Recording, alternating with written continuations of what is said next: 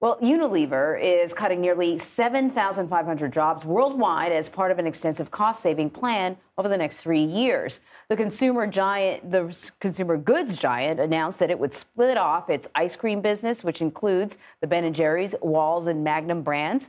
And a spinoff should be completed by the end of 2025. Bloomberg reports the company's profit margin on ice cream is less than half what it makes selling personal care products. Unilever estimates that they will save $800 million. The British company employs around 128,000 people worldwide.